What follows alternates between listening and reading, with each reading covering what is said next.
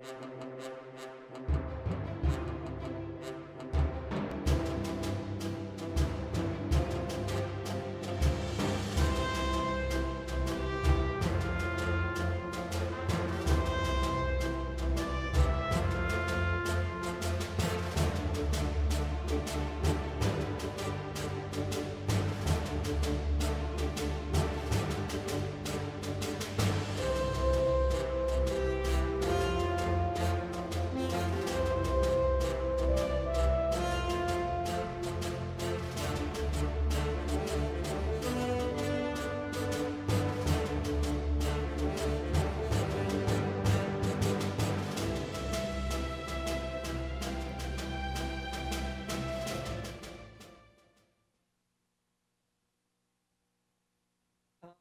to our October 16th council meeting. Our portable microphones aren't working, so we're improvising. Councilman Gary George is going to lead us in the flag salute this evening, if you'd please stand. Pledge allegiance to the flag of the United States of America and to the republic that stands, one nation under God, indivisible, with liberty and justice for all. Thank you very much. And we have two ceremonials this evening. Our first is a proclamation for Lights On After School. So I'd like to call up Tammy Dawson, our Community Services Coordinator, Terry Trembley, the After-School Manager with the Chino Valley Unified School District, and Brian Rachielis, Executive Director, YMCA. Sorry about having to stand up here. It's okay.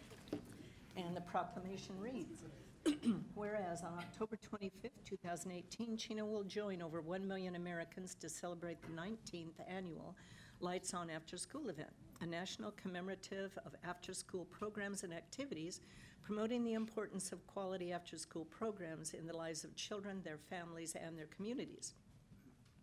The City of Chino is committed to quality after-school programs for all youth because these programs provide a safe, friendly learning environment, boost students' academic achievement, build stronger communities by involving students, parents, business leaders, and adult volunteers in the lives of children.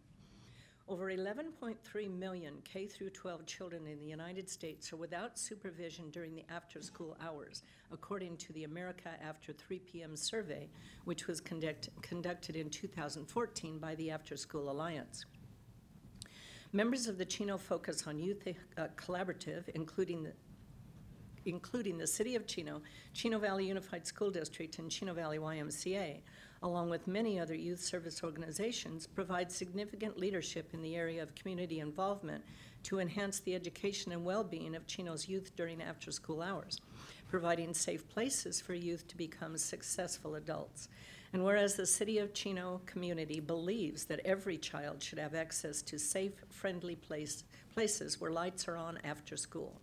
Now, therefore, I, Eunice Emiloa, Mayor of the City of Chino, do hereby proclaim October 25th, 2018 as Lights On After School Day and urge all residents to take advantage of the programs and services that are available to the community. And who would like to have the proc? Thank you. I'll take it. And if you'd like to come to the... Well, I want to thank you and the council for our proclamation. We're very, very proud of our after-school programs and what we do there.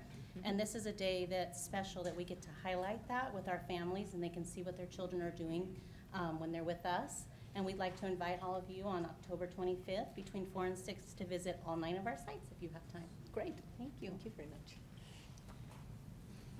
And on behalf of the school district, I'd like to thank the council and the mayor and everybody in the city. We run phenomenal programs. We invite you to come out and visit. We're extremely proud of them. And we've got some awesome kids having fun. Good. Yeah. I know. The Y has been a part of the Lights On After School program since it started in about 2000. So we're happy to be a part of it again and to be working alongside such great partners. So thank you. You're welcome. Thank you. You're so tall, Brian. Oh, gosh.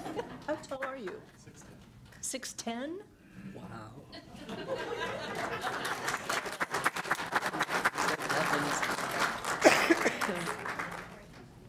Okay, next we have Red Ribbon Week proclamation. We're recognizing October 22nd to the 26th as Red Ribbon Week, and I'd like to call up Nikki Hendricks, our Community Services Coordinator, Amy Avila, Crime Prevention Specialist with the Chino PD, and Jenny Mott, Nurse and Tobacco Use Prevention Education Grant Coordinator with the Chino Valley Unified School District. Nikki's always so calmly dressed.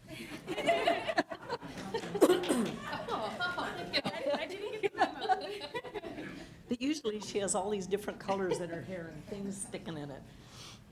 Okay, whereas alcohol and other drug abuse in this nation has reached epidemic stages, it's imperative that visible, unified prevention education efforts by community members be launched to eliminate the demand for drugs. On behalf of the citizens of Chino, I am pleased to join the Community Services Department, Chino Police Department, and Chino Valley Unified School District in an effort to reduce drug use by proclaiming October 22nd to the 26th, 2018 as Red Ribbon Week. The City of Chino works closely with the Chino Unified School District to offer quality prevention and education programs for youth, such as Project Alert, a substance abuse program designed to give junior high students an understanding of the negative effects of drugs, as well as actual skills for resisting peer pressure. And whereas the Chino Police Department provides crime prevention outreach, which includes safety presentations, activities, and educational materials on topics including drug and alcohol awareness at local schools in the city of Chino in support of Red Ribbon Week, and to encourage students to say no to drugs and strive for a positive future. Now, therefore, I, Eunice M. Ulloa, the Mayor of the City of Chino, do hereby proclaim October 22nd to the 26th, 2018 as Red Ribbon Week, and urge all residents to take advantage of the programs and services that are available to the community. Nikki, if you'd like to say a few words. Thank you, Mayor Ulloa, and thank you to the council. Another thank you to the police department and the school district. We couldn't do it without them, and we look forward to our continued partnership with them. Amy? Good evening. On behalf of the Chino Police Department, I want to thank all of you for your support in education and prevention.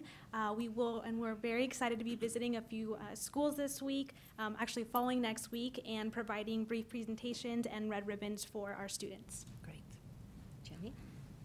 Hi, I wanted to share with you the good news we had this week, or this last week. We received $93,000 extra from the state with the Prop 56 funds.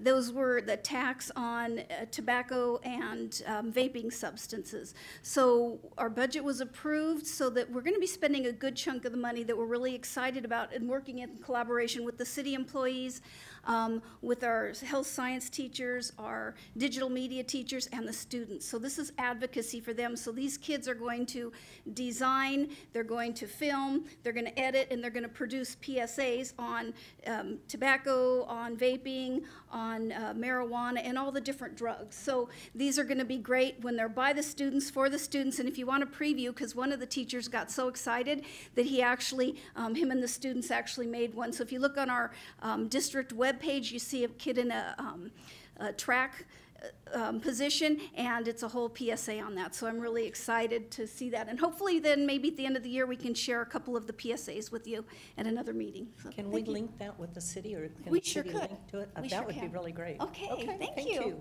Thank you all for being here.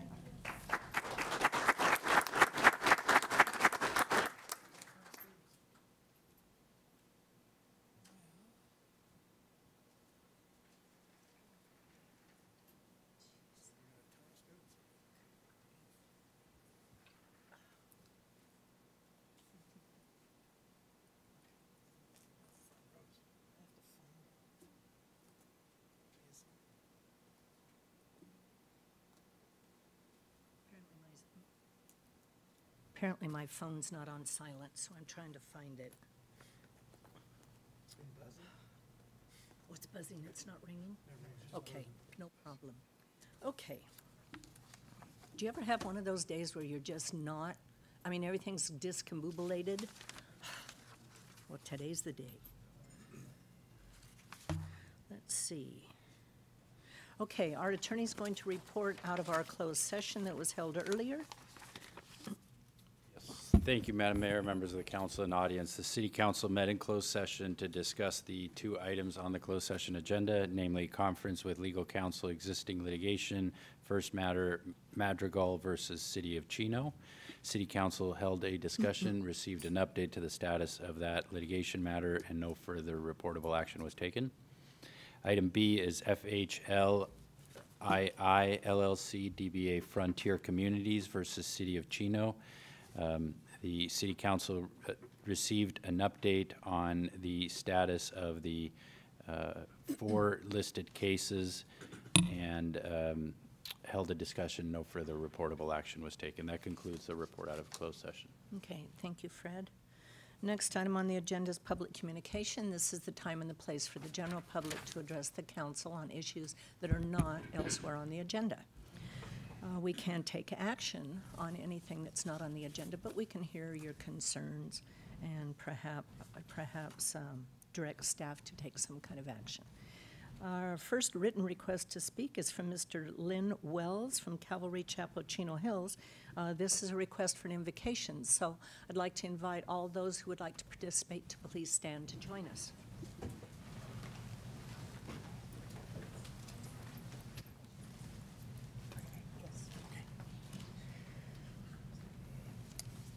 Daniel says in second chapter of Daniel, he said, "Blessed be the name of God forever and ever, for wisdom and might are his, and he changes the times and the seasons.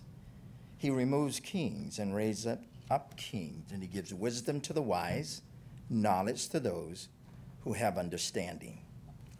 And Father God, today we pray that you would provide wisdom, knowledge, and understanding. Many things will be discussed, and God, many things might be settled. But Father, we ask you to rule and reign over decisions, over hearts, over requests of your people. And God will give you the glory. In Jesus' name, amen. Thank you, Mr. Wells.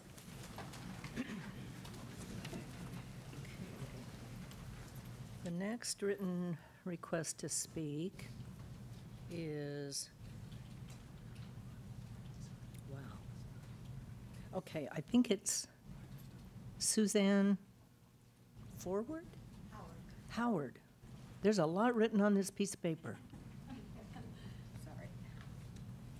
Mayor Ulloa and council members, my name is Suzanne Howard, and I'm from Northminster Presbyterian Church in Diamond Bar. And I came here to make a brief announcement of an upcoming event.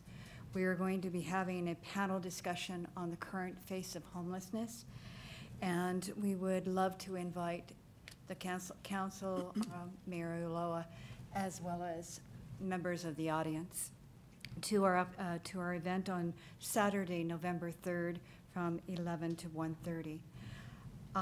We have a wonderful opportunity by launching this discussion. We hope to begin a discussion with about homelessness in our communities and what we can do to eradicate that situation and help, be of help to the people that find themselves in that situation. We are very, very fortunate to have the members from the Inland Valley Hope Partners coming to speak to us from Pomona, Volunteers of America from Pomona, Project Cella from Chino Hills, Purpose Church from Pomona, and the Sheriff's Department from Walnut and Diamond Bar.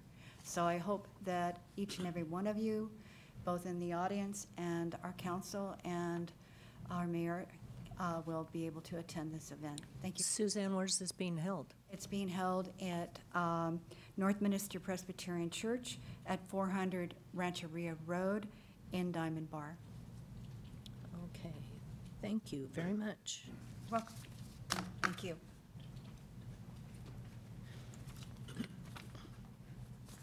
Okay, those are the only written requests to speak that I have. Is there anyone in the audience that would like to address an item that is not on the agenda elsewhere? Okay, then we have something that we do here at every council meeting, and that is we always have a lot of students in the audience that are from high schools, sometimes colleges around for class requirements. And so we invite you to come to the lectern, give us your name, the school you attend, your grade, the class you're taking, and your teacher's name. That way you're on TV as you can prove to your teacher that you were here for credit. So come on up.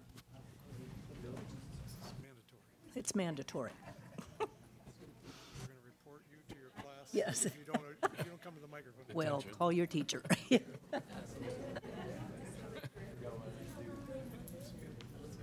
I'll go first. Okay, so my name is Angie Aguayo. I go to. Pull that a little bit closer to you, Angie. No, this. Pull the microphone. Oh, There you go. sorry. Okay. I'm really short. Okay, so my name is Angie Aguayo. I go to Don Lugo High School. I'm a 12th grader. I'm doing this for my government class, and my teacher is Mr. Pope. Thank you. Hello, my name is Rigoberto Rosales, and I'm a 12th grader at Don Lugo, and I'm doing this for my my gov class for Mr. Pope. Okay. Hello, my name is David Flores. I'm a 12th grader from Don Lugo High School, and my teacher is Ms. Carpentier, U.S. Government. Thank you. Hello, my name is Michael Duarte. I'm in the 12th grade. I go to Don Lugo High School, and I'm doing this for my teacher, Mayor Carpenter. Hello, my name is Jose Ramos. I attend Don Lugo High School. I'm a senior, and I'm doing this for my government class with the teacher, Mr. Pope. Hi, my name is Dakota. I'm in 12th grade. I go to Don Lugo, and I'm doing this for my government class for Ms. Carpentier. Hi, my name is Cody. I'm a senior at Don Lugo High School. I'm here for Ms. Carpentier's class, U.S. Gov. What's your last name, Cody? Cody Ox. Okay. Thomas, I'm 12th grade at Don Lugo, and this is for my government class for Mr. Pope. And your last name, Thomas? Contreras. Okay, thank you. Hello, my name is Ricardo Garcia. And I'm here for because this is 1% of my grade, for my U.S. government class, and my teacher is Ms. Carpentier. Thank you. Good thing you remembered your teacher's name. Hello, my name is Danique Reyes. I'm a 12th grade. My teacher is Ms. Carpentier, and yeah. And your class? Oh, Government, okay. Hi, I'm Priscilla Corona. I'm a senior at Don Lugo, and I'm doing this for my government class for Ms. Carpentier. Thank you. Hello, my name is Joseph Suarez. I'm a senior at Don Antonio Lugo High School, and I'm doing this for my government class, Mr. Pope. Hi, my name is Mirka Garcia, and I'm a senior at Don Lugo, and I'm doing this for my government class, and my teacher is Mr. Pope. Thank you. Hello, my name is Ashley Neri, and I'm a senior at Don Lugo High School, and I'm doing this for my government class, and his name is Mr. Pope. Thank you. Thank you for all for being here this evening. Okay, next on the agenda is consent calendar. We're pulling item number 6 and sending it back to staff. Do any council members wish to have any items pulled, or does anybody in the audience want to have an item pulled? Okay, seeing none, then a motion would be appropriate. It's a motion from Councilman George, second from Mayor Pro Tem Howie, and the item passes 4 yes with 1 absent, that being Mr. Elrod. Okay, next under public hearing is item number 8, resolution of necessity to acquire easements in real property for Pine Avenue right-of-way from Chino Corona Road. This is to consider the adoption of a resolution of necessity to acquire easements in real property for Pine Avenue right-of-way from Chino Corona Road to a point approximately 300 west of Meadow Avenue and related drainage and access easements. I'd like to open the public hearing and then have our staff report from our attorney, Mr. Fred Galante. Thank you, Madam Mayor, members of the council. What you have before you is a resolution of necessity to acquire easements in real property for Pine Avenue right-of-way from Chino Corona Road. The process before you is for the City Council to consider acquisition of a right-of-way so that Pine Avenue may be expanded to its ultimate width. The Lewis Operating Company has obtained development entitlements for development of residential units. Among the development conditions is a requirement that they dedicate and or acquire for and widen Pine Avenue from Chino Corona Road to a point approximately 300 feet east of Meadow House Lane. So this particular area is required for that particular widening. Lewis has made a good faith effort to try to acquire this particular easement, but has not been able to reach an agreement with the property owners, HRB Properties LLC. As such, Lewis has requested, per the government code, that the city provide assistance in acquiring this necessary right-of-way. The city has considered this and issued a written offer to acquire the property, and that offer, per the condemnation rules, reflected the full fair market value for the acquisition of that particular easement. That was presented to the property owner on September 6th, 2018. The offer was also reiterated in a follow-up letter on September 28th, when the city also notified the property owner of this particular hearing to consider this resolution of necessity should the property owner be unwilling to enter into negotiations for the acquisition of the property. Per the requirements of the eminent domain laws, the city has issued that notice of this particular hearing, informing the owner that it has a right to appear at the hearing and be heard on the issues that the eminent domain laws allow the property owner to testify on. The city did receive some letters from the property owner and the property owner's council objecting to the particular resolution, the consideration by the city council of the resolution of necessity. If the owner or their representatives are here, we can turn it over and have them testify, and I'm happy to respond to all of the allegations. The letters have been circulated to all the council, and they're available for any interested person to review. They are part of the record.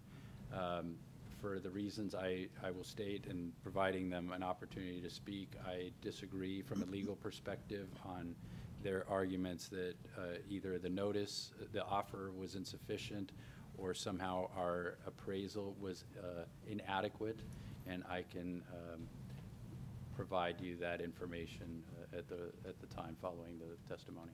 Okay. With that, I'm happy to answer any questions, or it would be appropriate to proceed to invite the owner to testify. Okay. Prior to calling Mr. Bartholomew up, are there any council members that have questions right now? Okay, then Kevin Bartholomew, would you like to come up, sir?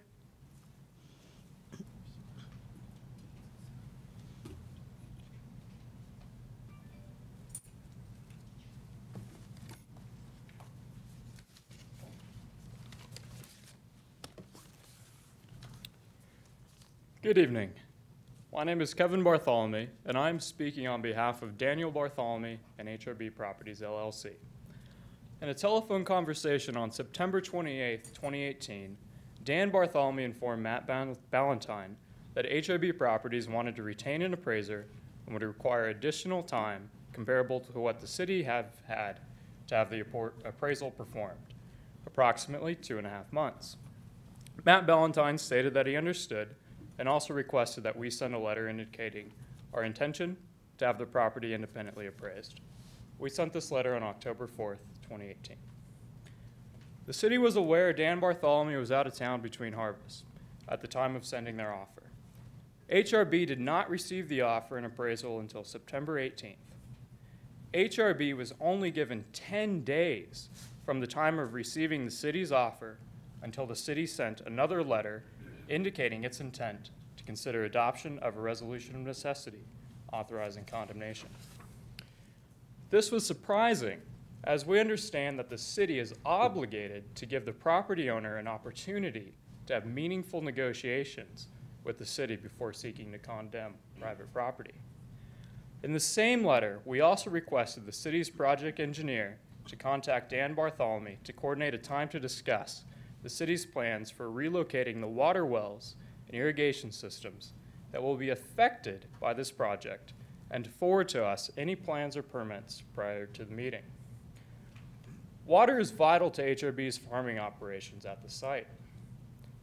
The fact that the city has not discussed its plans for the relocation of the wells and irrigation systems and that they were not valued in the city's appraisal is concerning. We also requested the city's project engineer to contact Dan Bartholomew to coordinate a time to stake and mark all the areas included in the offer. As stressed in a phone call to Matt Ballantyne on October 12, 2018, and a follow-up letter on the same date, it is very important that Dan Bartholomew is contacted first to coordinate a time, as we will need to be there to let the city onto the property. On October 11, 2018, HRB again sent a letter to the city with the hope of conveying that we would like to be given the opportunity to negotiate in good faith. And again, we asked the city to discuss its plans for relocating the water wells and irrigation systems with us. In fact, to this date, we have yet to receive any plans from the city relating to the relocation of the water wells and irrigation systems that are vital to our farming operations. Late yesterday afternoon, on the day before this hearing, the city's attorney contacted our attorney to discuss her intention to provide dates of availability for a meeting about the wells at some unspecified time in the future. This is the first time that the city has made contact with us concerning a meeting about the wells. As of yet, no meeting has been scheduled. Given the incomplete offer and appraisal by the city, and in our desire to negotiate and work with the city in good faith, we requested this hearing to be postponed. We believe we should not have to negotiate with only a copy of the city's admittedly incomplete appraisal. We also notified the city that given the pending legal deadline and that we had yet to receive a reply to our previous letter, we had asked our attorney to draft an objection letter to be included in this proceeding, which was sent to the city on October 11, 2018. We are also surprised by the city's sudden and aggressive actions relating to the project, given that we have tried to work constructively with the city for many years. I will now bring up copies of the above-mentioned letters to be included in the record. Thank you for your time and consideration. Are there any questions? You can provide the letters to Angela. And then, Matt, you and I had a conversation today about time frames. Do you or Fred want to go through what has transpired over the last 6 or 8 months? I'll take this for the record. If you go better copies, I'll take them, but this is. Okay. Yeah, just a quick summary. I mean, a lot of the letters that he's referring to was in the packet that was included with the attorney. We initiated the whole conversation back in June of 2008. There has been an exchange of letters. June of 2008? 18, I'm sorry. 18, okay. There has been conversations. Typically, before I had sent out any letter, I had contacted and had a conversation with Dan Bartholomew. There were a couple of communications where Kevin was also present in that discussion. A lot of the most recent letters, like the request for the engineer, or meeting with the engineer, that came in the October 4th letter. I know that they had conveyed, Dan had conveyed that he was away on September 10th, was on vacation, but the letter was sent notifying him of our intent to kind of move forward with this. And then when he returned, that's when we started to exchange these letters that he wanted his appraiser. Again, on the October 4th letter, he requests for us to have a discussion as it relates to the wells and staking.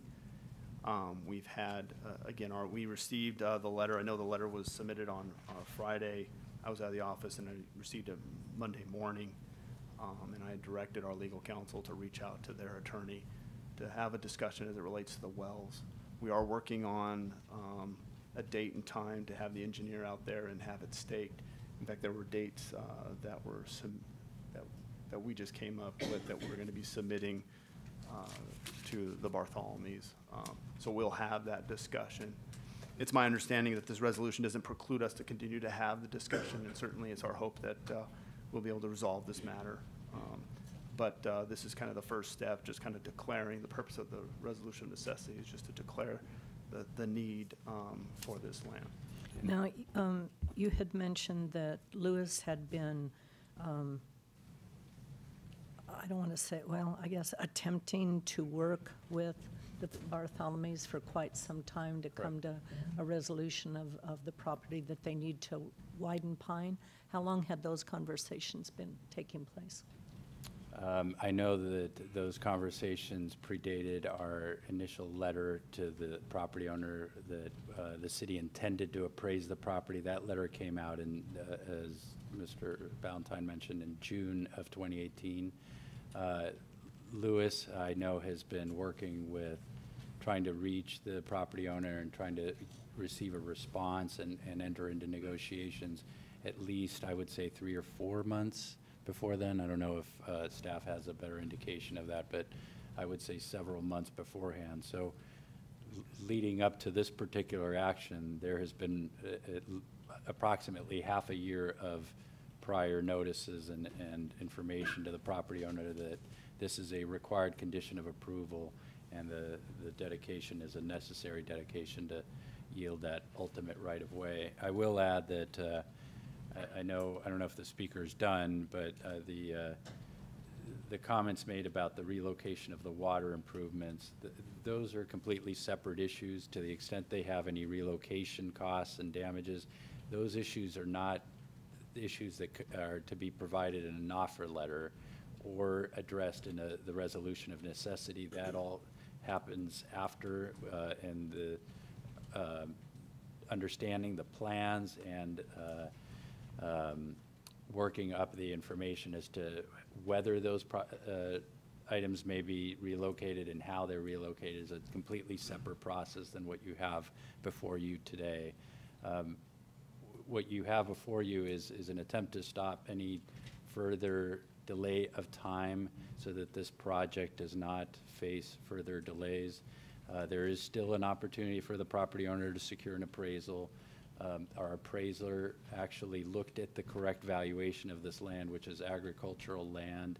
The doctrine under eminent domain law is called the Porterville Doctrine, that makes abundantly clear that this portion of the land is to be appraised based on the current zoning of that property. So we believe the appraiser looked at the right valuation. And what is the current zoning? So we understand it's open space. Open space. So agricultural open space type uses. And Mr. Ballantyne's correct. This council's consideration and if it wishes adoption of a resolution of necessity does not foreclose any discussions between our office and their legal counsel, your city staff and their representatives. It's certainly typical for that to happen when a city council considers a resolution of necessity.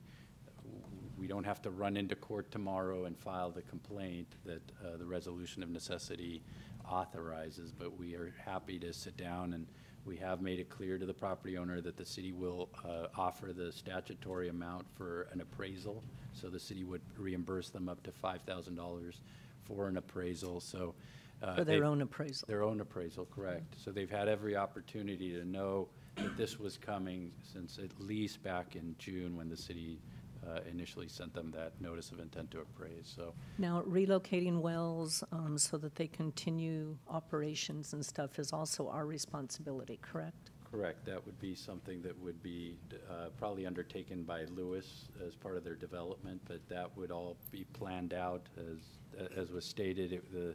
The area is going to be staked for the exact area of the take, as well as the planning for the relocation addressed before any construction or any activities start. And the necessity for this land is pretty apparent. We've got to widen Pine Avenue. Yeah, And it is a legal obligation of Lewis Operating Corp. To get that done, correct? that is correct, and this in fact is in your general plan circulation element, that the ultimate right-of-way for this thoroughfare is a 6-lane highway, and so that is what the easement area would accommodate. It was initially included in the specific plan back, I think, in 2003, and that requirement for the particular road was incorporated in your general plan amendment in 2008, the circulation element. So this has been in the plans for many years. Okay. Mr. Bartholomew, do you want to make any final comments before I open it up for public comment? No, thank you for your time. Okay, thank you. We do need that piece of property, you know that, for Pine Avenue, and we don't intend to act like big government that comes in and not give you fair market value and, you know, hinder your agricultural operation, but at the same time, you know the traffic mess down there, and we have to widen that street. Thank you for your time. Thank you. Is there anyone else from the public that would like to address this item? Okay. Seeing none, I will close the public hearing. Council members have any comments? Mr. George? Well, you stated it. The necessity is to widen Pine, and we need this. That's why the resolution is here.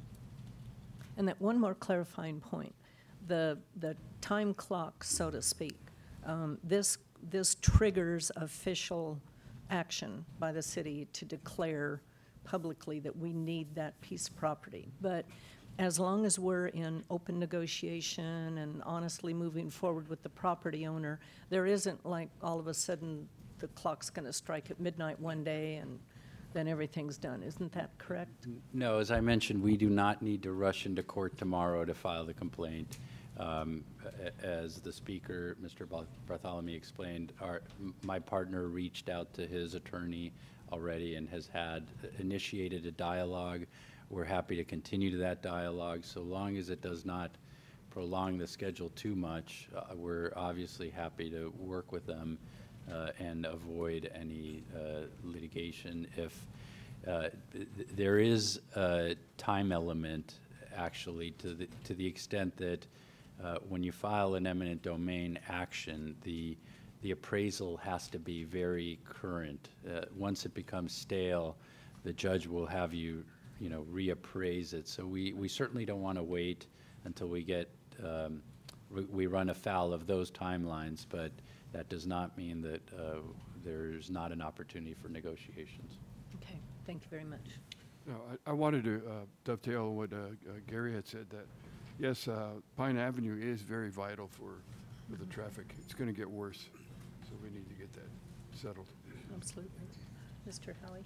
Yeah, just a quick comment also. The widening of Pine Avenue is so crucial to that area and the growth that's going to happen in the next few years.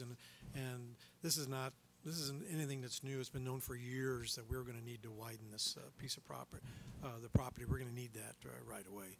So I think it's important that negotiations continue on and we move in the right direction.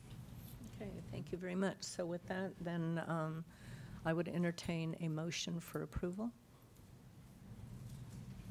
Motion from Councilman George. Second from Mayor Pro Tem Howie. And the item passes 4 yes with 1 absent.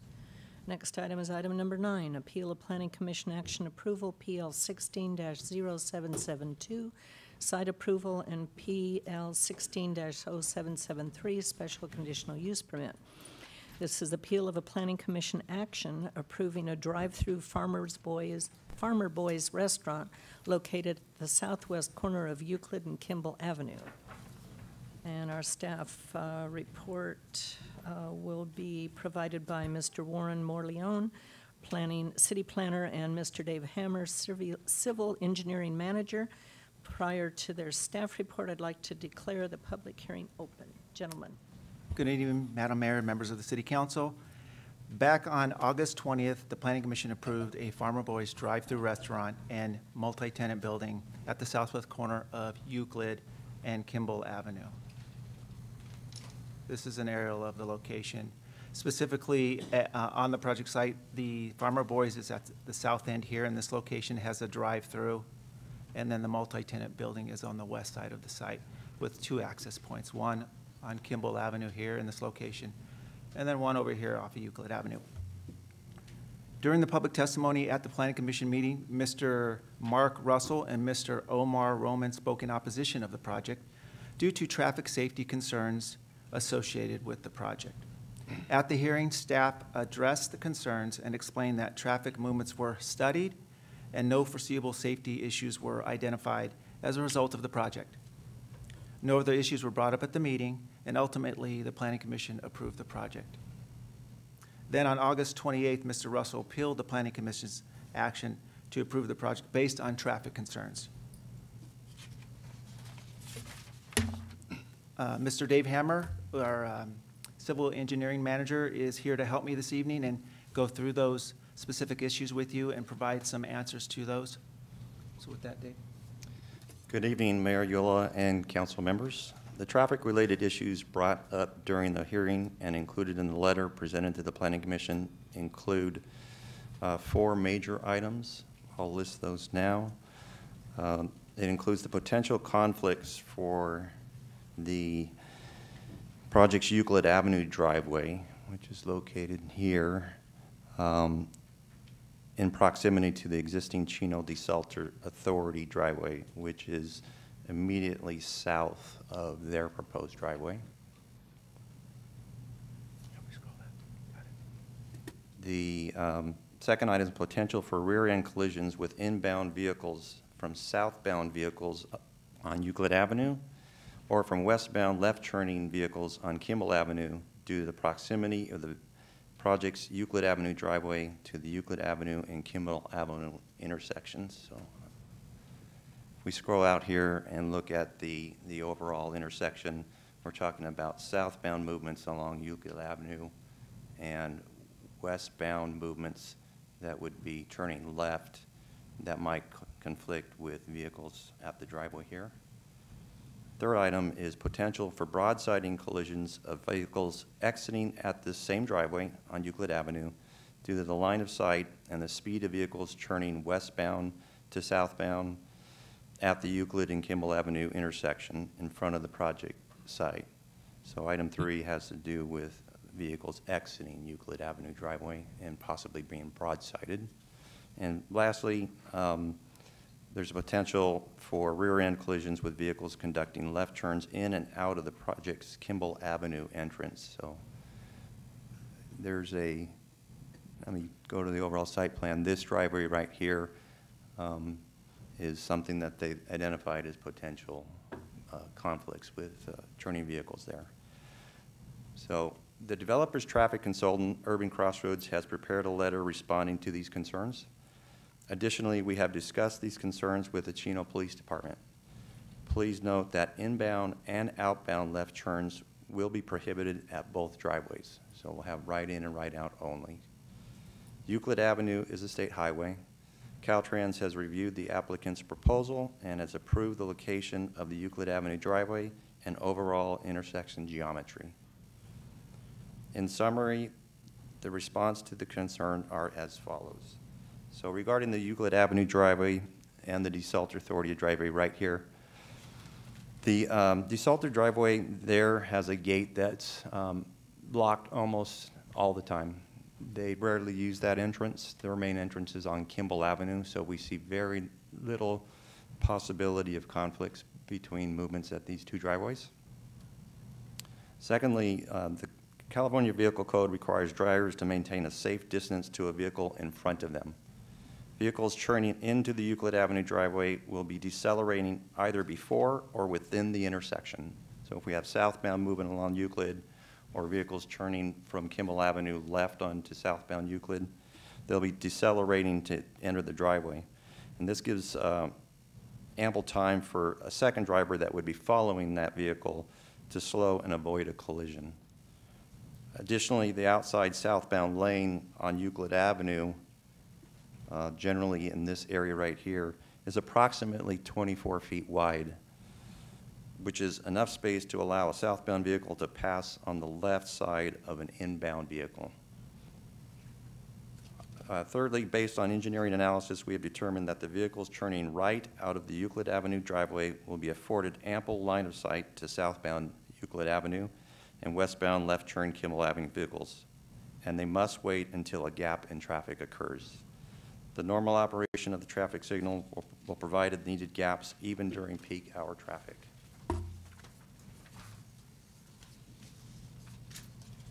And fourth and finally, regarding the Kimball Avenue driveway, there'll be proper signage that will prohibit left turns at Kimball Avenue driveway that are an enforceable violation of the vehicle code. So PD can issue tickets if drivers attempt to drive into or make a left turn into that driveway or turn left out of the driveway. There are other driveways along Kimball Avenue already that include these signs. Additionally, the raised pork chop located in the middle of the driveway, which is a raised median type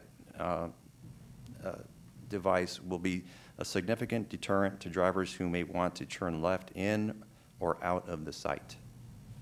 For these reasons, we believe the project design presents no significant traffic hazards, and we recommend denial of the appeal. This concludes our presentation. We're available to answer your questions. The developer and their traffic engineer are here as well. Okay. Thank you. Prior to calling up the applicant, do any council members have questions of staff? Gary?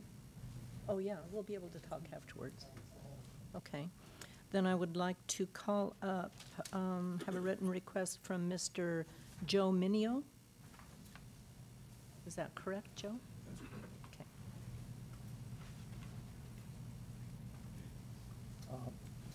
My name's Joe Minio. I'm with the Farmer Boys Company, the development company for Farmer Boys, and the property owner. We're also here with Carlton Waters, our traffic engineer from Urban Crossroads, who has done extensive work in this area of Chino too, and is familiar with the intersection. I'd just like to let you know that the company purchased this property approximately 2 years ago, and after meetings with the city, and in the process we've had 3 design review committee meetings. We've met with Public Works on 2 occasions to discuss the layout and the traffic issues. We've worked with Caltrans for over a year to have them approve the access on Euclid Avenue and to get their support. And once we had that approval, then Public Works and the city planning has suggested that we would start working with the city to formalize our plans to bring the project up to a planning commission level.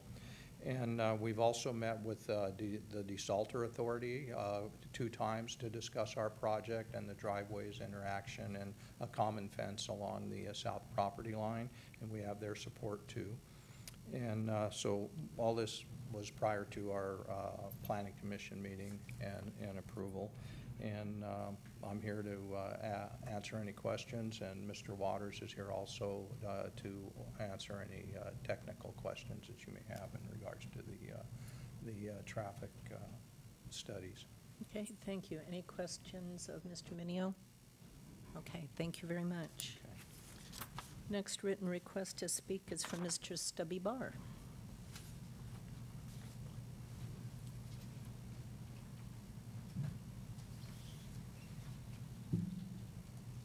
Thank you, Mayor. I have no objection to the project. I think it's a great project. I just would like to point out a couple of items. There is a blue line on page 185 of the channelizing median, the pork chop. The wrong design vehicle has been used. This pork chop is going to leave throats, openings that are too wide. People are still going to turn left into them. We have the same issue on 3 recent projects that we've done, and it has not slowed them down. This design vehicle is a single unit 40 truck, which is the largest turning radius of all the design vehicles. It could not possibly fit or maneuver on the site. So more typical design would be an SU-30, which would allow tighter radius and close the throats so that it would be almost impossible for someone to turn left from Kimball onto the site. Secondly, this is designed as a street intersection, not as a driveway. It appears to show a crosswalk in the easement. This is not in the right-of-way. This would be in the pedestrian easement. The correct application of the driveway is for the sidewalk to continue through because pedestrians maintain the right-of-way. It's no different than a driveway at your house. Thank you. Thank you. And I'm assuming that Stubby has, or is working with the city on these issues? We have not discussed these issues directly yet, but we can talk about Blue those lines if you are like. new. The blue lines are new. Blue. Oh. So, yes, we have discussed with the project applicant the type of vehicle that would use to deliver food to the store. I think you mentioned it would be a bobtail type truck, approximately 30 feet. So I think we can accommodate the comment there. We can reduce the driveway width so it only allows for that size vehicle. We don't expect any type of semi-truck to be entering the site at all, so we can narrow the driveway Okay, for I'd that purpose appreciate it. in final design. Okay. I'm not quite sure, the double bold lines shown on the site plan, are those pavers behind the driveway? The driveways are intended to be our standard commercial type driveway, not like an alley entrance or a street. So in other words, the sidewalk will remain in the general plane of the sidewalk on either side of the driveway. There'll be no dip down with ramps, that type of thing. So I think maybe the double lines on the site plan might be pavers. They're not a crosswalk.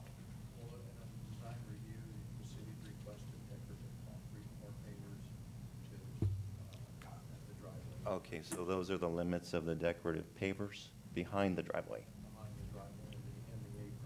and outside the right-of-way.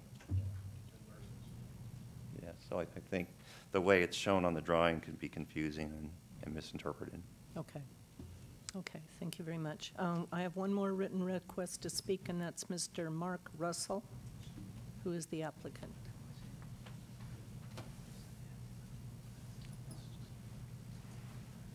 I believe that's the appellant, Oh. just for a correction. Oh, sorry, appellant. Thank you. Evening, council members. I'm Mark Russell with Chino Valley Auto Care. I have a peer review that I've done that I'd like to submit for comment and review. You can provide it to our, Should I? I don't know whether we've seen it or not. There's several copies.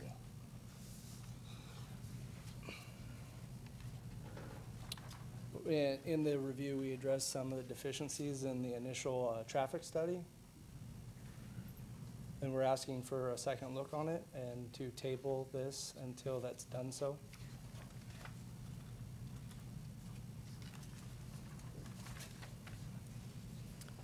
Let's see, Mr. Russell, you're a project manager for Park Crest Construction. What is Park West? Park Crest. Park Crest. The gentleman I work for, he owns several companies. One of them is the Chino Valley Auto Care. Sorry, the Arco next door. Arco, okay. Adjacent to the project, not next door. Across the adjacent, street? Across the street. Okay. And we've reviewed it, and we were looking at the traffic. We had safety concerns that we had brought up, and we're just a continuance of that. And we actually did sought a consultant, Lynn Scott Green and our law and Greenspan, and they've done a peer review. So if you go, we can go through it step by step, or if you take your time to review it, if you'd like to address it. Has staff seen this document? We just finished it. You just finished it? Yeah, and then I had, was reviewing, I went online and I had reviewed your letter and the comments, and one of the other things I'd like to address is, it doesn't state that there was Caltrans approval, it actually just says that there was no comments from Caltrans. And we experienced quite a bit of review with Caltrans on our site, so I feel further review with Caltrans is necessary. Any staff comments, or Mr. Galante? So typically, if I may, Madam Mayor, members of the council, when documents such as this are, delivered at the time of a hearing, it's very difficult to analyze all of that. You could certainly ask the appellant to summarize it. The other option is you could hold this over for a few minutes while the staff maybe can skim through it and see if it changes any of their opinions. Those are generally the two options that are before you. So Yeah, that it's rather difficult when something comes in the very night of the item to. Council, questions, comments? Yeah, when did you, because I was at the Planning Commission meeting, when did you decide to challenge the Planning Commission ruling? When did we decide it? Yeah. I don't have a date for you. I don't know. When there was it was a pretty soon after the Planning Commission meeting, right? I'm sorry? It was soon after the Planning Commission rejected your Yes, proposal yeah. that evening? Yes. And yet, we're receiving this just now? Well, we had a contract with them to get review, and it actually took, it was difficult because a lot of people don't want to do peer reviews. I don't know if it's a standard in the industry, but we sought several different consultants, and most of them wouldn't even consider it. And we work with several consultants, and some of the consultants, we've never worked with this particular consultant, and other consultants, they just had no interest. Okay, as long as I open that one up. Like I said, I was at the Planning Commission meeting when this was presented, and heard your objections. The only one of the questions I have is, you just brought up that you said that Caltrans didn't give any approvals, and I'd like that clarified. Actually, what I said was, in their letter. I'm sorry, go ahead. Actually, what I said was, they stated that there was Caltrans approval. I stated in the letter received from Urban Crossroads that it didn't state that it was approved. It stated that it's not. There was no comment. Caltrans had no review, no comment. Okay, can I get a clarification on? Certainly, yes. We did meet with Caltrans, and we worked with Caltrans over about a year period, as the developer had noted. Working with Caltrans is generally a two-step process. It's similar to the process we have at the city. There's a planning level, which this project ended at Planning Commission, and then there's a final engineering level. So at the planning level, they call it an IGR, intergovernmental relation process. That has been completed. So at a planning level, Caltrans has no further comments, meaning they've accepted the project. There is still an encroachment permit that needs to be obtained, and that is done through final design construction drawings, where they're looking at the minutia details of how things are going to be constructed. But from an overall concept, they've accepted this design. So it was accepted? Yes. Thank you. Some of the issues that came up at the meeting, I didn't hear Stubby come up, but some of the issues that came up were the left turns, which looks like it was mitigated then, and it's still mitigated. And one of the problems that you brought up was that there was Excuse me, which left turn, sir?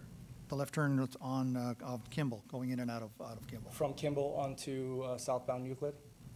No, the left turns going out of the lot onto Kimball. I mean, where you cannot make a left-hand turn going on to Kimball, and people going west on Kimball can't make a left turn into the unit, into the property. Oh, yeah, across the double yellow line. Okay, so that was there then, and it's still there now. Yeah, that hasn't. Yeah. And one of the other issues that you brought up was people making a left-hand turn westbound on Kimball, making a left-hand turn to go southbound on Euclid.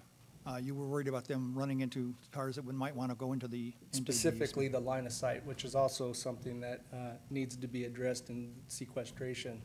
There should have been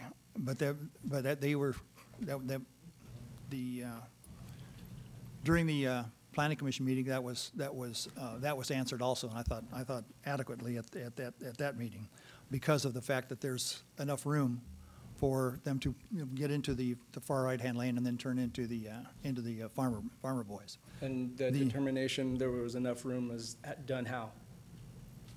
The If people there's making the left-hand turn Yes, sir. have enough room to get in safely over to the right-hand side to get into farmer boys. And that you said We're basically talking that they did. specifically about line of sight, so to make a determination, you'd have to have at least a model or something to show that Okay, but they're- one of the reasons that the planning commission stated was if you're going the speed limit, if you're following the law, that's not going to be a safety issue.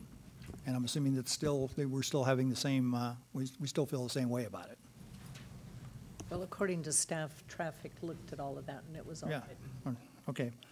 Now the only question that was brought up tonight was the 24-foot lane. Not my only question, but this question. The 24-foot lane was safe for passing? Yeah, so as... Does that include trucks? There's a lot of trucks. Oh, sure, certainly. So if they're southbound or left-turning trucks, they would tend to stick to the inside and leave the outside, which is usually the shoulder area for vehicles that are getting off the thoroughfare, if you will, and pulling into the driveway. And may I add to the traffic engineer the developer hired studied that line of sight issue, and he's got numbers within his report that talk about the length of line of sight necessary to have time to make the turning movements, and it shows that there is enough time to have time to make the decisions and make the movements necessary to avoid conflicts. Okay, thank you. Mr. Rodriguez? I have a question with that. Did they provide a model? Did they address the queuing at the left-hand turn and provide a model? I really don't understand your question. The issue I thought was vehicles that are exiting the driveway? Vehicles exiting or pulling in, and the line of sight.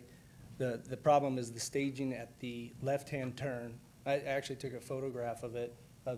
There's a lot of semi-traffic for the Amazon warehouses, and the problem what we've experienced, what we've seen there, is as they queue on the northbound Euclid to make a left-hand on to Kimball, the queuing from Kimball to make left south on Euclid blocks all of the entire site. You can only see the very corner. So if you're making that light, or if you're even from a stop, because I was at I understand now what you're saying. You're saying the trucks or vehicles there is no line of sight. Is what going northbound to make a left turn block the line of sight of the westbound left turn vehicles. So the study provided by Ringwood Crossroads looks at the distance necessary to make the call, whether you're driving in a safe manner and you have time to stop or divert. That distance necessary is less than the distance that the gentleman I think is talking about. If you're queued up for westbound left turn and you are looking at the driveway, let's say, that distance is greater than the distance you actually need to see. So once you start making the turn and you're into the intersection, that queuing on the northbound will not be blocking the line of sight. Okay. Mr. Rodriguez? What I understand is the document, according to our city attorney, is just received it, so I think we should table this till he has time to review it. If I may, there's no need to continue this to another date. All I suggested was maybe just a brief recess to allow perhaps the Converse consultant to, or Crossroads, pardon me, consultant to review the analysis and see if that changes any of the opinions. Okay, we could probably do that. What I'll do is suspend this item. We'll go ahead and go with council and mayor reports, and then we'll come back to it. So the public hearing will remain open. We're just moving on to another item to provide the opportunity. And then we'll come back to it. Oh, it sounds like he can speak now, Oh, Madam okay. Mayor, All if right. you're okay proceeding.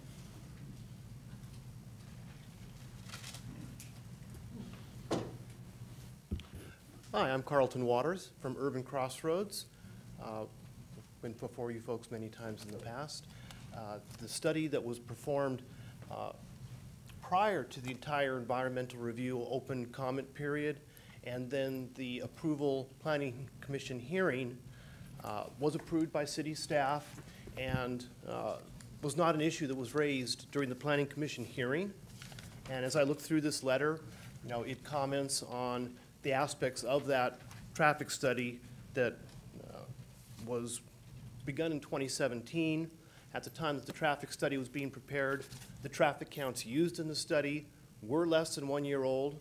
It's one of the comments that are brought up in this peer review memorandum that has been prepared here subsequent to the environmental review period being closed. And so the counts were not out of date at the time that they were prepared. There were a lot of comments about the minutia of the methodologies used in the traffic study. The traffic study has been reviewed by city staff based on my going just to find the most current study and bring it with me tonight, at least 2 or 3 times prior to approval of the study and the methodologies, which are a lot of the items that are brought forth in this peer review letter that's just been presented to the council tonight.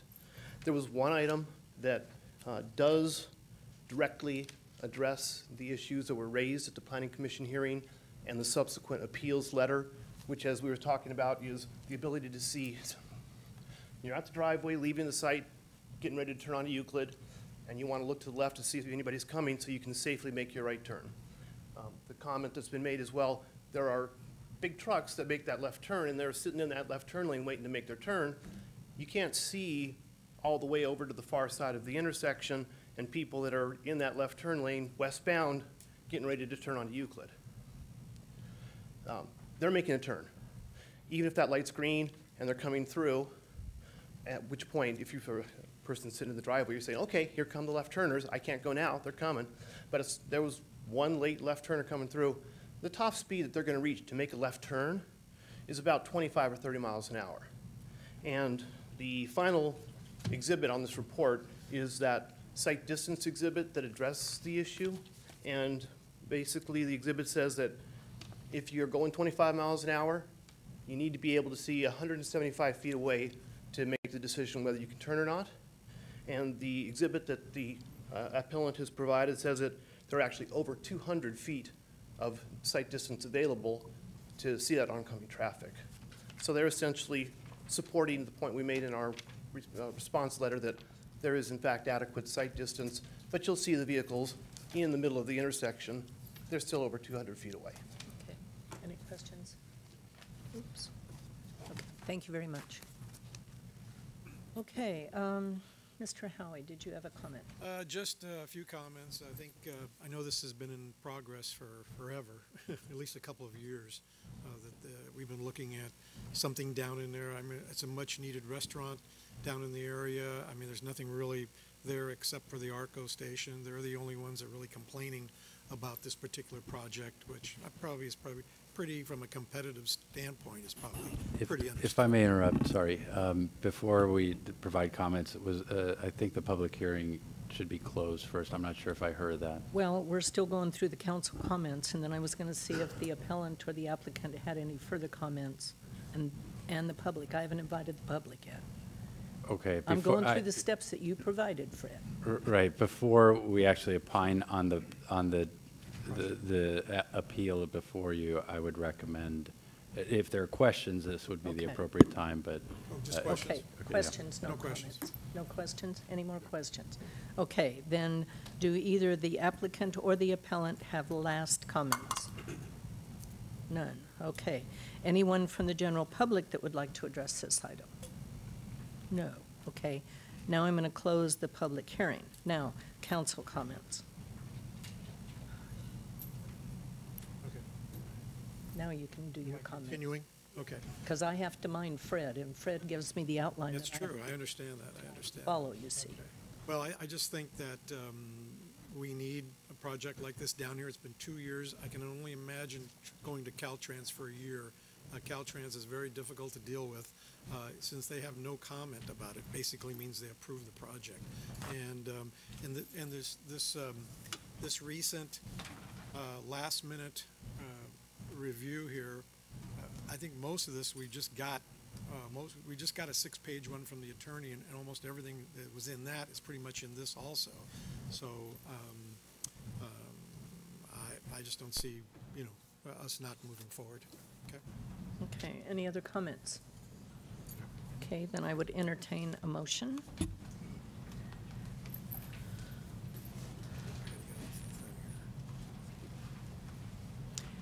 Motion from Councilman George.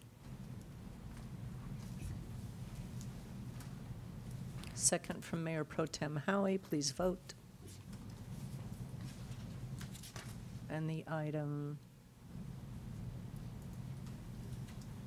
passes 4 yes with 1 absent. Okay, next on the agenda is mayor and council reports.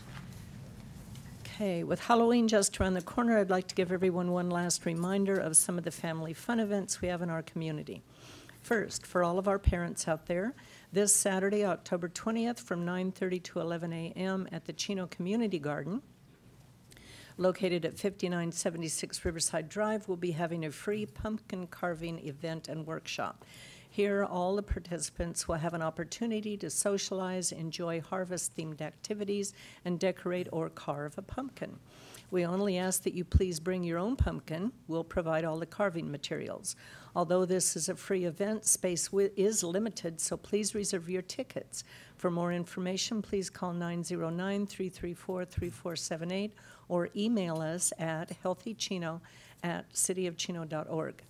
And lastly, make sure you mark your calendars for the annual Halloween Spooktacular happening on Wednesday, October 31st, this time at our very own Ayala Park, located at 14225 Central Avenue, from 4 to 8 p.m. This is one of our most anticipated events and includes a variety of fun activities, including games, trunk or treating, I think it's trunk and treating. Anyway, costume contests and much more. For more information, please call 909-334-3258. And then the events that I attended since our last council meeting on October 3rd, I attended the Omnitrans and San Bernardino County Transportation Authority Board of Directors. Also that evening, there was a forum on the Newcastle disease that affects chickens and feathered animals in the quarantined area as well as all around this area. So I urge you to please Google Newcastle disease and learn about this very, very deadly disease. It can be devastating economically. Very, very important that you follow the rules. Do not take any kind of feathered fowl off of your property, whether it be a little bird in your house or chickens or turkeys, whatever.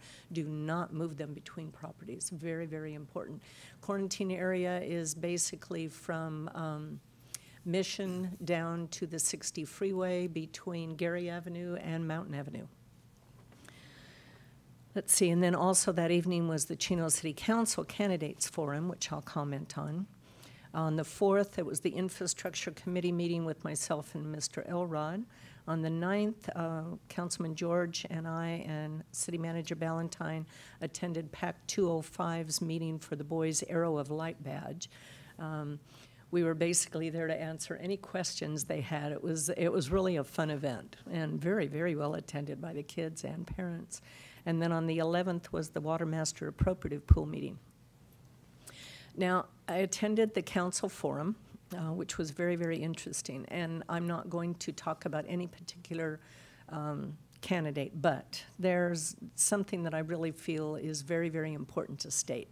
And that is some candidates are running on premises of problems with the school district. Either a school was not built or not updated or whatever. And I really, really want the public to understand. The Chino Unified School District has an elected board of educators.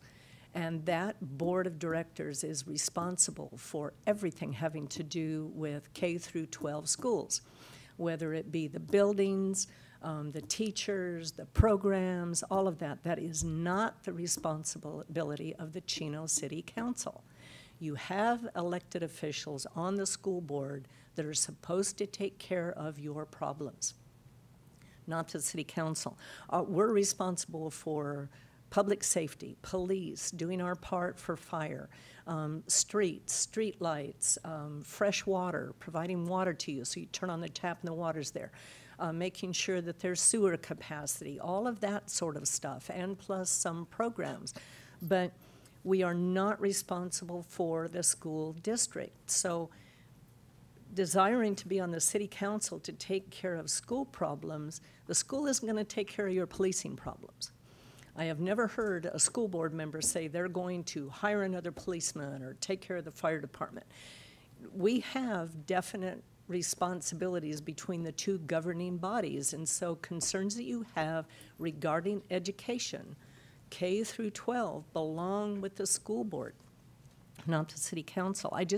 I want to set the record straight. It just drives me crazy. We've had candidates in the past run on platforms that have nothing to do with the city, or they claim to be able to accomplish items, like we had one candidate wanted to use the water fund to set up childcare facilities. Well, for one thing, the money collected for the water fund is for the water system, and if you misuse that and use it to build childcare facilities, that's jail time.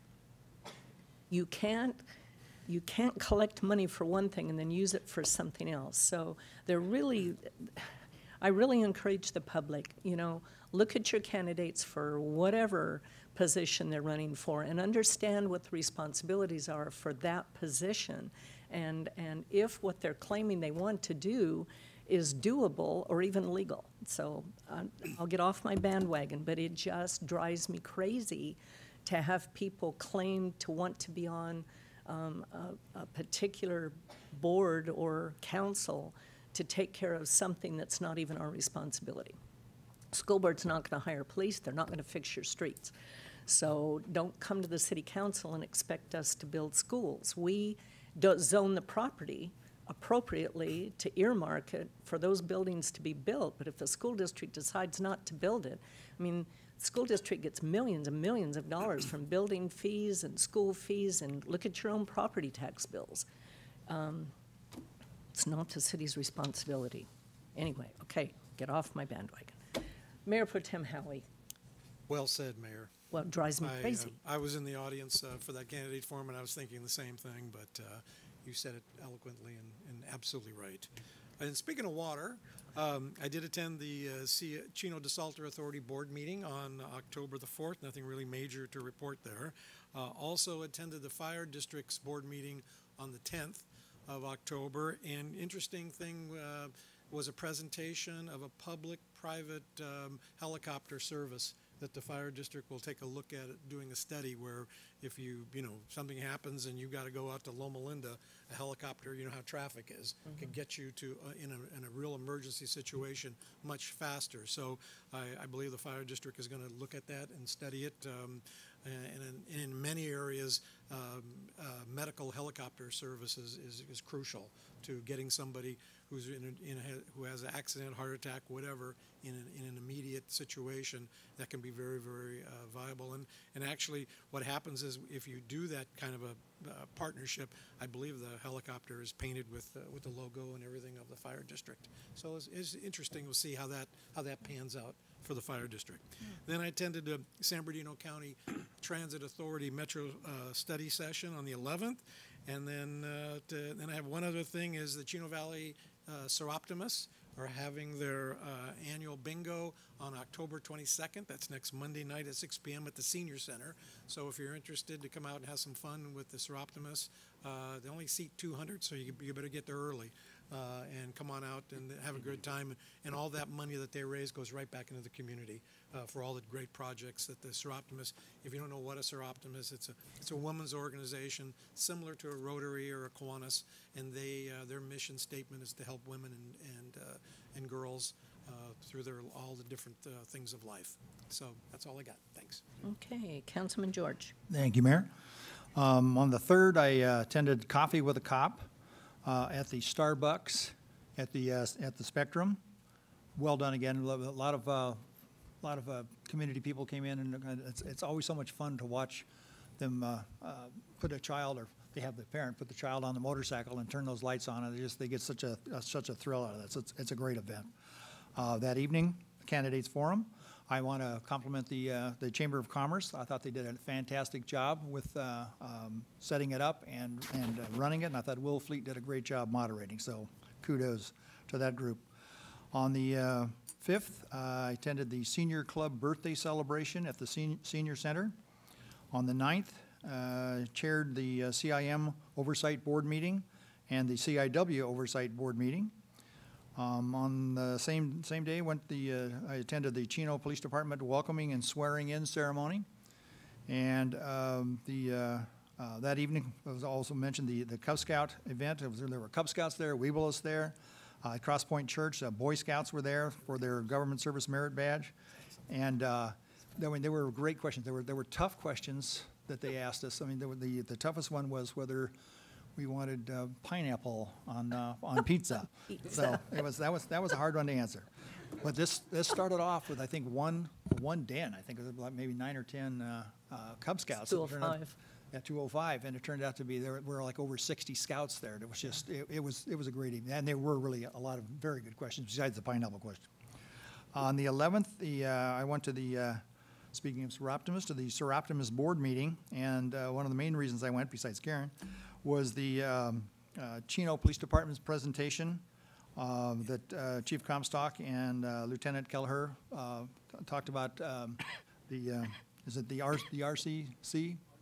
Our TCC as well, and the license plate readers. And one of the stats that they brought up was the fact that since January of 2018, there has been 66 vehicles that have been stopped and 88 arrests. I mean, this thing is fantastic. We have 13? 36. 36. 11 intersections. Okay, yeah, so that was the intersections. With 36 more, just think how that can escalate. On the 13th, I went to the Chino Valley Historical Society's first annual Harvest Festival in the old schoolhouse. The schoolhouse is an amazing place to go visit, but that was really well done. Also, even in the rain, they had the event. Did they have the cow milking? Yeah. Yeah. But they had the butter churning. They had all sorts of fun things there. Mm-hmm. And then shot from there over to the Chino Valley Independent Fire District's open house. Well done as usual. Even a little drizzle didn't stop. They were worried about attendance, but it turned out to be very well attended. On the 15th, attended the Chino Chamber of Commerce board meeting. And then on the 16th today, went to the League of California Cities Jim Thalman Award meeting. And that's it. Okay. Councilman Rodriguez. Okay, thank you. October 3rd, I also attended the Chamber of Commerce forum for all the candidates for the districts 1, 2, and 3. Again, very well done. Very orderly, very timely. It went really quick. October 4th, the next day, Thursday, I attended the SCAG monthly meeting and in Los Angeles, and the main topic was transportation. It dealt with lively discussion on omnibus, Metrolinx, and all the traffic problems that not only Chino is having, but also Los Angeles and Southern California. October 5th, I attended the monthly senior citizen birthday celebration here at the Senior Center. Well attended. Always nice to be there and have some cake and coffee with all the folks. October 8th, I attended the Chino Cultural Foundation Club meeting. And there will be a play on November 10th, dinner play on that day, Saturday. October 10th, I attended the Chino Hills City Council Forum, which was, let's say, very lively. Let's put it that way. October 11th, Chino Valley Unified School District forum here at the community building was very good. A lot of candidates and well attended, and a lot of discussion with some very key questions that were presented to the candidates. I must have been following Gary because we were, after our beautiful lightning storm that we had on Friday evening, Saturday was very nice and cool. So I was there at the Chino Valley Firefighters Open House, well attended, a lot of activities inside the buildings, good hot dogs and chips. And then following there, I went down and visited the old museum house, open house, where they actually had a cow, fake cow, I guess, milking. And I thought that was very interesting. I always enjoy going down there. It brings back a lot of memories. Okay. That concludes my report. City Manager's report. Yes, first, item number 6 on the agenda was pulled I want to thank Councilmember Gary George for his questions, and hopefully we'll bring that back. Next, two items. One is I want to invite Nick Ligori up to introduce our city engineer, and then also kind of give us an update on the sphere of influence study. Thank you, Madam Mayor and council members. I'd like to introduce Chris McDosku. He's our new City of Chino city engineer. He'll be working with us in development services with the development engineering division and making sure that we design the new components of community, new streets, sidewalks, and sewers, storm drain, water, all of that stuff is under Chris's purview, and so he'll be a great addition to our team. He comes to us from a number of cities, including the city of Encinitas, Arroyo Grande, city of Whittier, and he is a Chino alum. He was here over 10 years ago as a project engineer. So, Thank you, Nick. It's a pleasure to be back, Mayor Ulloa. I remember both of you and Mayor Pro Tem Howie when Mr. Elrod's not here tonight, so I get to meet the new council members tonight. I'm happy to be here and see College Park built. That's one thing that was part of my beginning here, was that project, getting that off the ground, being here for the EIR and going through all that, and now it's built out, and I feel a little older, but it's great to actually see it built, and we can find all that out. But I'm excited to be here, and I want to thank Matt and Nick for giving me the opportunity to come back and join the team and roll up my sleeves and get to work. Well, welcome back, but you have no idea how busy you're going to be. Yeah, I'm pretending Or I don't know. maybe you do. Thank you. I just want to make one comment. You were just reminding me when you said College Park, and I forgot to do it on another page. But I'd like to kudos to the Public Works Department, the City of Chino, basically, for after that windstorm that we had. I mean, the trees, the number of downed trees was unbelievable, and the great job that they did and are continuing to do to get those out of the public right of way and to clean up the city is fantastic, and I'd like to thank the staff for that. Yep. Yeah. Thank you. Thank you, Councilmember George. Thank you. Welcome back. Thank you.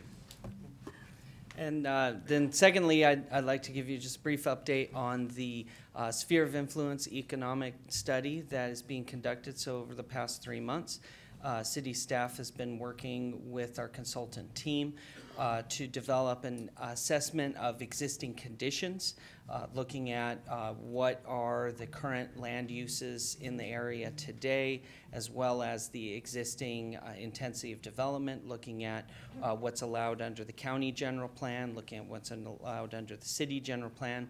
We've also done an infrastructure assessment and are completing a market study for the area.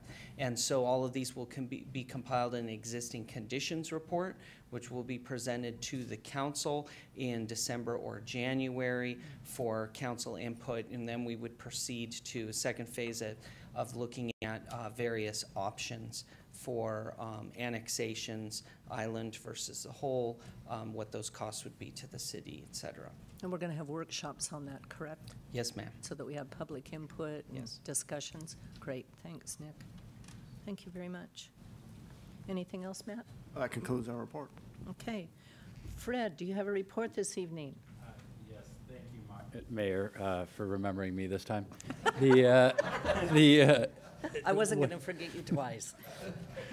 An issue our office has been tracking are two activities by the Federal Communications Commission, the FCC, and one, they've issued an order last month that, if it becomes effective, would severely limit the ability of cities to impose limitations and regulations on what they call these small cell wireless telecommunications facilities. Some of the limitations could include taking away cities' rights to have influence on the aesthetics of these type of facilities, as well as the ability to charge fees for the placement in public areas, public rights of way, and city property. The other FCC action is this rulemaking authority that they've sought comments on to severely limit the ability of cities to receive the PEG fees, the public education and government access fees that cities such as Chino receive for doing the public broadcasting. So obviously we're we're going to inform you and let you know of opportunities to comment on those rules before they become effective. But as far as the small cell tower rule, that seems to be moving its way pretty aggressively.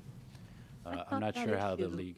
Yeah, that was SB 649, right? These are rules of the FCC. These are not So the state vetoing of laws. SB 649 doesn't mean anything. Right. Seriously? Yeah, the FCC has just taken a very aggressive position and claiming federal preemption rights. Oh, on that's these issues. ridiculous. Yeah. I'm not sure what the league, either the National League of Cities or the California League, is doing currently, but I know that they will take positions against them. Well, I hope they're aggressively opposing it. They're one of the main bodies that led the charge to defeat SB 649. Thought they had lost it until the governor vetoed it. So now they're aggressively doing it again. So This may require national action through the National League. National League of Cities. Yep. So we could have these refrigerator-sized boxes all over the city on poles. And that's a good point. What they term these small cell facilities They're not are small. anything but, yes, Nope. correct. Yeah, they're not small. Good heavens. And taking our fees away, too. Okay. Thank you, Fred. Anything else? And that's all. Karen's not here tonight. So Wes, are you it? I am it, Madam You're Mayor. it. Okay. So, and Chief Comstock asked me to provide an update on our automated license plate reader, but Councilmember George already provided that, so I'm going to sit down. No, you can elaborate. Okay, Councilman George stated it very eloquently. We have 37 cameras on 11 intersections that you as a council approved last year. That went into effect in January. The project finished in May. And since that time, we've recovered 66 stolen vehicles and arrested 81 different people in those vehicles. And for various crimes, obviously auto theft, but also for possession of stolen property, identity theft, possession of dangerous weapons. So it's a whole host of crimes that go with these stolen vehicles. And I want to share that most of these suspects are people from other cities coming into our community who are getting ready to commit other crimes. Our personnel are able to capture them before they do, take them into custody, and make sure they don't come back to the city of Chino. And I did want to share a couple of notable cases that we've had from this project.